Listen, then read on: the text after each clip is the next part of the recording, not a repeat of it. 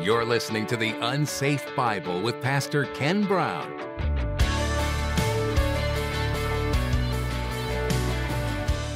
These people now know that their nation has gone away, that the temple has been destroyed. There's nobody in Israel now, nobody. They're all in captivity. The northern kingdom has disappeared into Assyria. The southern kingdom has gone into Babylon. Babylon has conquered Assyria, and that's all now Babylon. And they're despondent. The temple's gone. Well, the northern kingdom has been gone over 200 years. So into that world comes the message of God.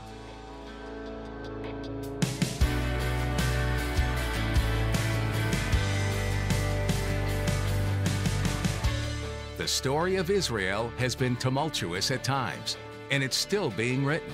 God is not surprised by any of it, as He is at work orchestrating every detail.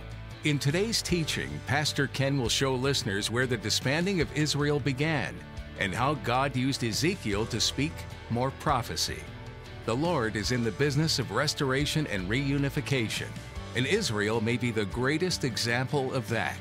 How can you grow your understanding of history so you can better understand the happenings of our day?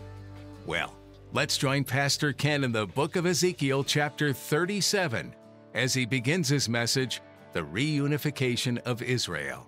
Father, we thank you. We thank you for your word. We just thank you for how much you love us and you continue to show us your truths as we study your word. It's exciting to be in a section of the scripture that we start reading and then we start saying, well, that's happening today. Lord, it's really exciting to be reading this and to be studying and to see how true the prophecy is. Just ask this in Jesus' name. Amen. So, Lord willing, we will finish chapter 37, and we'll start talking about chapter 38 and 39, a little thing called the Gog-Magog War. There's a lot in it. But tonight, what we're going to be talking about is the reunification of Israel, which obviously, if you read the news and you see what's going on in the Middle East today, you kind of go, well, hasn't that happened? Well, yes and no. I mean, one of the things we've been talking about as we've gotten to this section of Scripture is a lot of what you see in prophecy is the picture of, yes, it's in existence, but not yet. And you kind of go, huh? How does that work? Well, that's what he's trying to show us. But we're going to look at the last section of Ezekiel, Ezekiel 37, verses 15 to 28. And remember, we looked at the Valley of the Dry Bones, or as I call it, a kosher Jew's worst nightmare.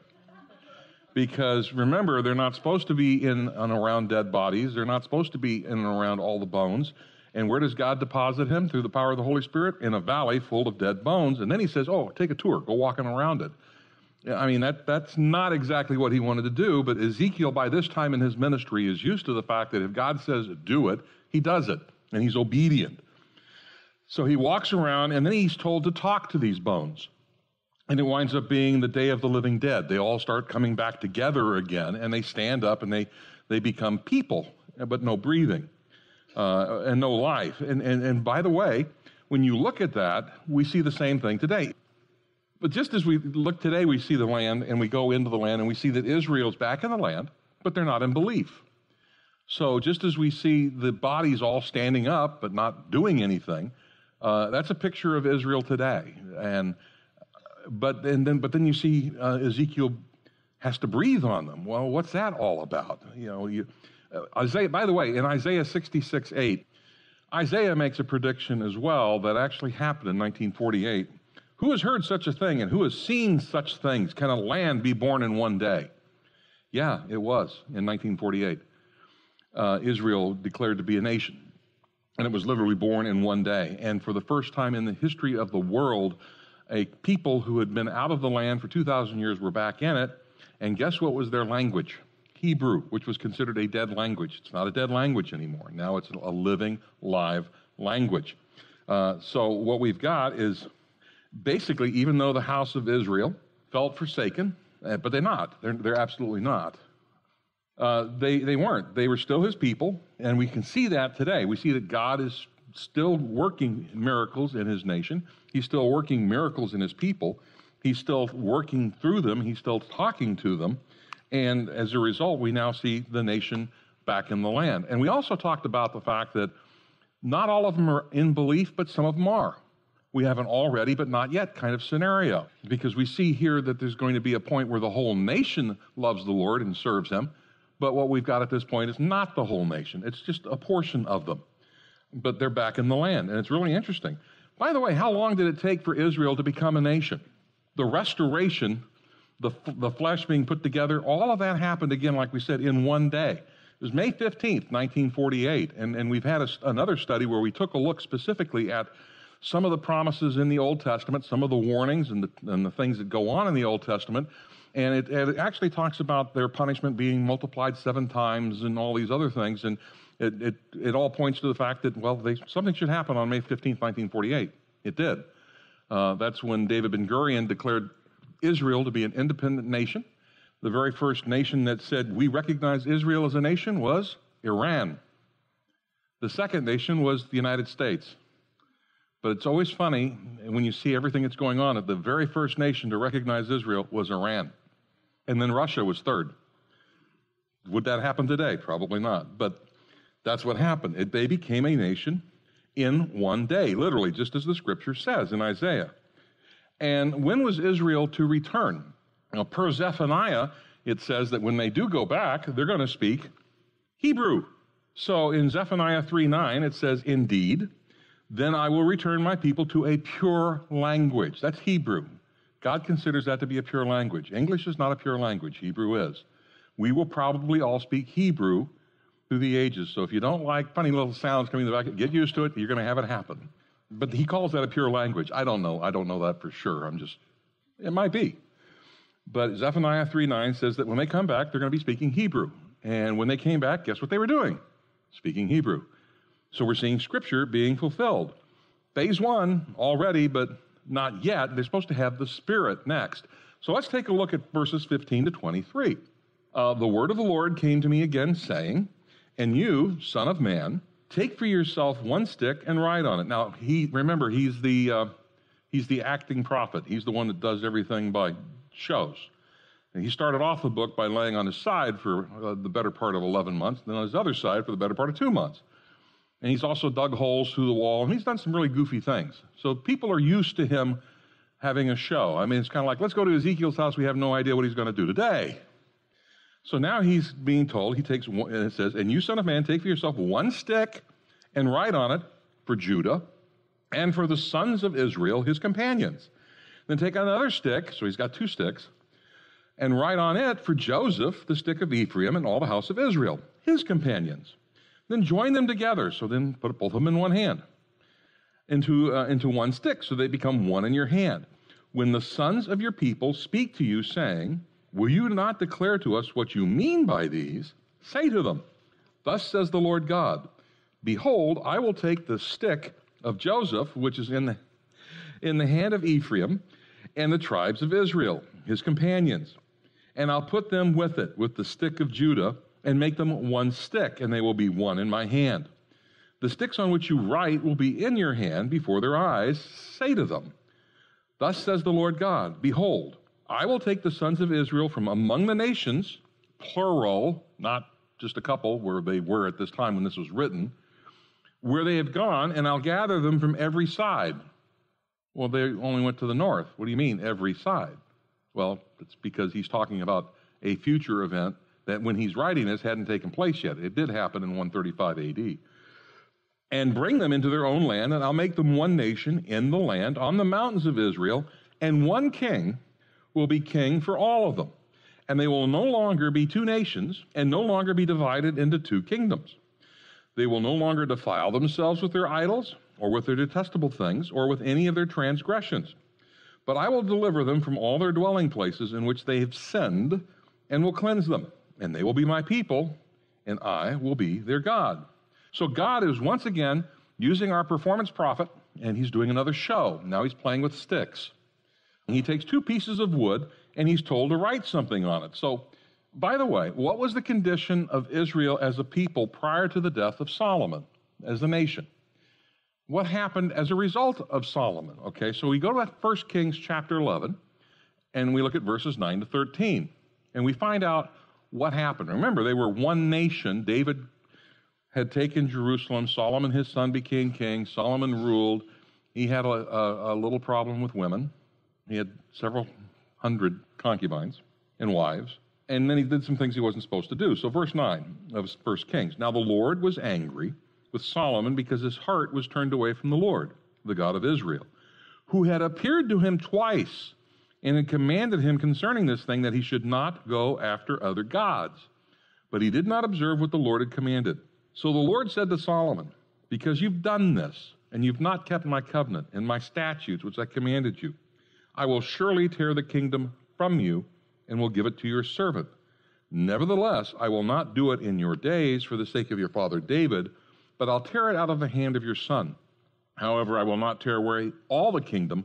I'll give one tribe to your son for the sake of my servant David and for the sake of Jerusalem, which I've chosen. God told Solomon he was going to divide the kingdom because of sin. He made it very clear.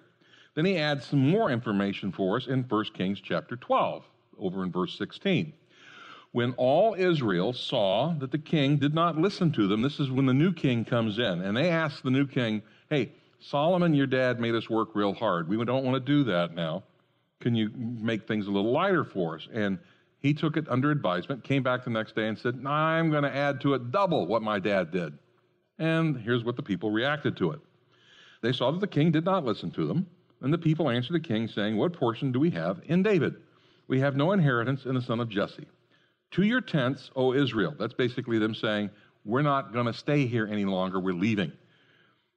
Now look after your own house, David. They basically rebelled against him at this point. So Israel departed to their tents, but as for the sons of Israel who lived in the cities of Judah, Rehoboam reigned over them. Then King Rehoboam set Adoram, who was over the forced labor, and all Israel stoned him to death. So much for his management style. And King Rehoboam made haste to mount his chariot to flee to Jerusalem. So Israel has been in rebellion against the house of David to this day.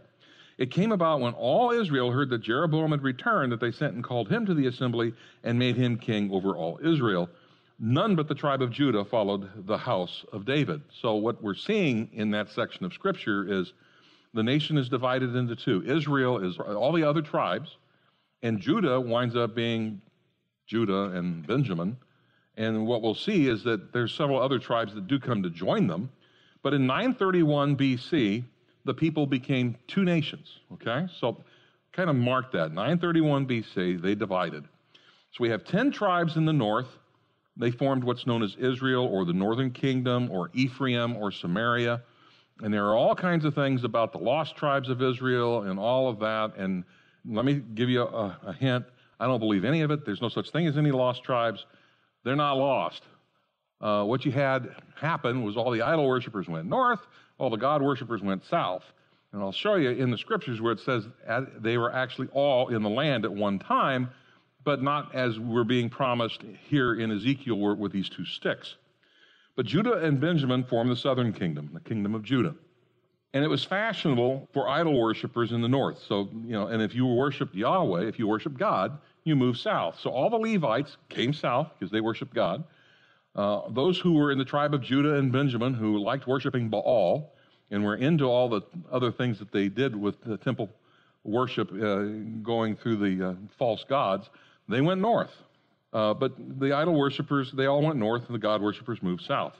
In 722 BC, the northern kingdom falls to Assyria. So from 931 to 722, you have two kingdoms. And because there is not one good king ever in the northern kingdom, they are all vile sinners, God took them into captivity in 722 BC as a lesson to Judah. Judah, don't do this. Stop doing what you're doing. See what I'm doing here. Follow me, and that won't happen to you. But Judah, as we know, didn't learn the lesson. We've been reading about that in the first portion of the book of Ezekiel, where he goes over and over and over that Jerusalem and Judah aren't following the Lord. They're blowing it, they're blowing it, they're blowing it. So what happens is, during the ministry of Ezekiel in 585 BC, they go into captivity and the city falls. Literally, there are 3 captivities that take place. You have the first one that involves some of the leaders of Judah being taken away, and that included a guy named Daniel and several other of his friends. They were taken into captivity. There's a second captivity where Ezekiel and all of the leaders, the remaining leaders and the army leaders, all go to captivity to Babylon. Then the final captivity, Nebuchadnezzar just comes in and kills everybody. Not much of a captivity. Those who remain alive, a few of them, they were taken to captivity, but that happened in 585 BC. So here you have Ezekiel. He's teaching. These people now know that their nation has gone away, that the temple has been destroyed. There's nobody in Israel now, nobody. They're all in captivity. The northern kingdom has disappeared into Assyria. The southern kingdom has gone into Babylon. Babylon has conquered Assyria, and that's all now Babylon. And they're despondent. The temple's gone. Well, the northern kingdom has been gone over 200 years. So into that world comes the message of God. And God tells Ezekiel, take a stick, label it for Judah, and add to it, and for the sons of Israel, his companions. Why the addition? Again, there are not 10 lost tribes. He's talking about the other tribes for Judah and for Israel and his companions, the sons of Israel, the northern kingdom. Judah and the northern kingdom and his companions. That's what he's talking about. The command to Ezekiel to write upon this one piece of wood, not only Judah, but the sons of Israel, comes up from the circumstances that the kingdom of Judah also includes Benjamin and Simeon and Levi and all the God worshipers, all those who came south. In 2 Chronicles chapter 15, verses 8 and 9, we see where some of this actually is taking place. Asa is a good king. He's one of the good kings that we have in Judah. Now, when Asa heard these words and the prophecy which Azariah, the son of Oded, the prophet, spoke, he took courage and removed the abominable idols from all the land of Judah and Benjamin and from the cities which he had captured in the hill country of Ephraim. He restored the altar of the Lord, which was in front of the porch of the Lord. He gathered all Judah and Benjamin, and then catch this, who else is there? And those from Ephraim and Manasseh and Simeon who resided with them. So much for 10 lost tribes. You're already seeing some of them are residing in Judah. And it says, for many defected to him from Israel when they saw that the Lord, his God, was with him. In 2 Chronicles chapter 30, verse 11, we see some additional folks who are in Judah. Nevertheless, some men of Asher, Manasseh, and Zebulun humbled themselves and came to Jerusalem. They're there. They're not all missing. Now, on the other stick, Ezekiel has to write for Joseph, the stick of Ephraim and all the house of Israel, his companions. Again, the same thought. Not everyone in those tribes remained in the north. The God worshipers went south. We saw that. So now he writes on these two sticks, and he has to put both of them in one hand. So he's got two sticks in one hand, and he's standing in front of everybody. And they see those two sticks, and they're going like, okay, why is he holding them in one hand? What's that all about? What's going on here? What he's saying is God's going to make these two sticks into one stick again in some future day. By the way, how many kingdoms do we have in Israel today? One, right? How many rulers are in Israel today? One, right? They don't identify themselves as Judah and Ephraim. They're all in one land under one ruler. We're seeing some of this already happening today. But not only would they return from exile in the future, from all over the planet, not just from the northern area, but from everywhere. There's a term for that they use in the Hebrew now. They call it aliyah, and there's two 747s that leave from Miami annually with folks moving back to Israel from the Miami area, and they don't come home, they don't come back here. They now live in Israel, and that's going on worldwide. But not only would they return from exile in the future, but God's going to bring them all back after being from the land a very long time, because remember we saw that with the dry bones, that they're dry, it's been a long time, and they're going to return as one. So at the end of the exile, how many tribes returned to Israel? Well, we know at least 3, but it's not all of them. We know that it wasn't a mass migration of everyone. Even Judah didn't come back. A lot of folks stayed in Babylon. There's a reason why one of the reference books that we have, that we study, to understand a little bit about what was going on in the nation of Israel during this time period, we use a book called the Babylonian Talmud. It was written around the time of Jesus Christ. There was a bunch of folks from Israel still living in Babylon then. Babylon still existed. But we do find in the book of Ezra that there is representation of folks returning from all 12 tribes. You see it there's some tribes listed in Ezra 1, some in 2. Was it a complete return? No. It's not everybody. It's not what he's talking about that we studied last week at the first part of chapter 37. And it's not what he's talking about with the 2 sticks. In hindsight, we know that there's another exile that's going to take place. It's going to kick off with the destruction of the temple in 70 AD. Jesus said that was going to happen. And it's further added to in 135 AD under the Bar Kokhba rebellion when Rome comes in, says, I'm done with you guys. They force the Jews to leave. In fact, it becomes against the law for a Jew to live in Jerusalem or in the Promised Land, and they're gone for almost 2,000 years.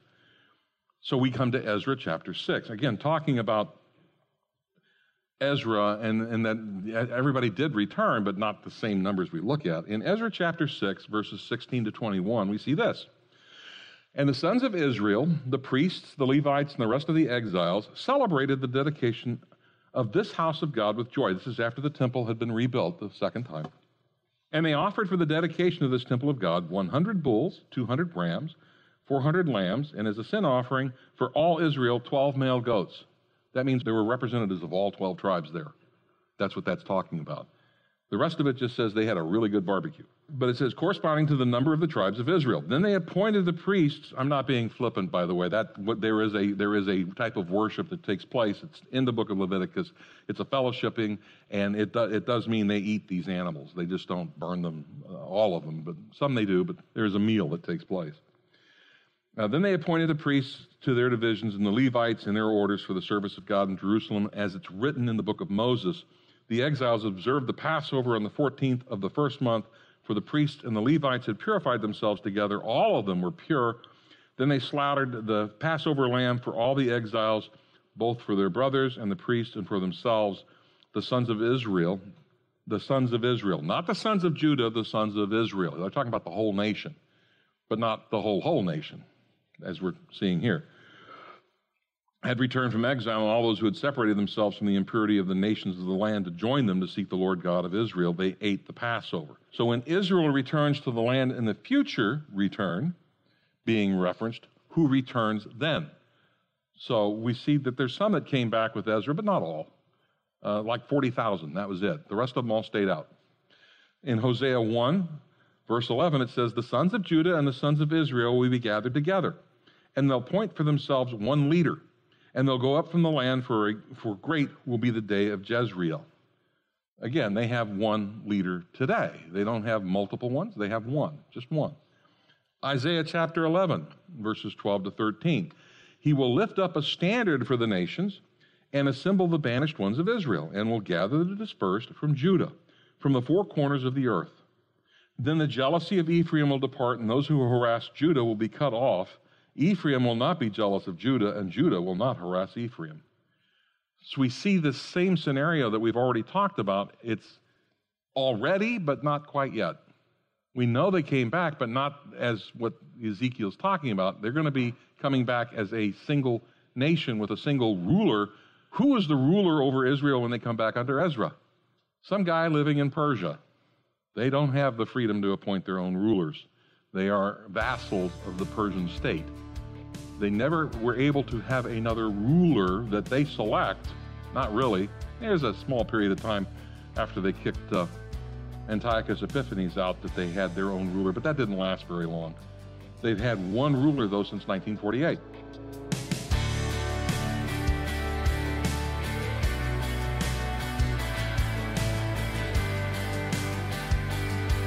Today's message was in the book of Ezekiel. Pastor Ken continues his teaching from this major prophet here on the Unsafe Bible. Ezekiel provides many reminders of what it means to be a Christian. Even more impressive is how relevant his example is even today. Not only did he embody what would later be known as a disciple, but he spoke of the end times that would later be penned in the book of Revelation. He also embodies what we mean when we say the unsafe Bible. The Jews were saved by faith and blessed with a paradise to live in. This was not popular among the locals, and so little by little they began to deny their faith and take credit for themselves. This gained them favor with the world, but God took notice and knew what he must do. You see, the life of a Christian is not an easy one. Not only do you have to deny yourself things of this world, but the world begins to look at you differently, and that can be uncomfortable at times. We want to help you navigate what it means to be a Christian today and to walk in lockstep with God. Visit our website, theunsafebible.com, for more information about us and the Bible. You can connect with us by filling out the Connect form right on the main page. You'll find directions to our campus on the About tab under Contact Us. There's also a link to our email address where you can ask questions or leave a prayer request. We can't wait to hear from you and start a conversation. But for now, we're out of time. Be sure to come back for more from Pastor Ken on the Unsafe Bible.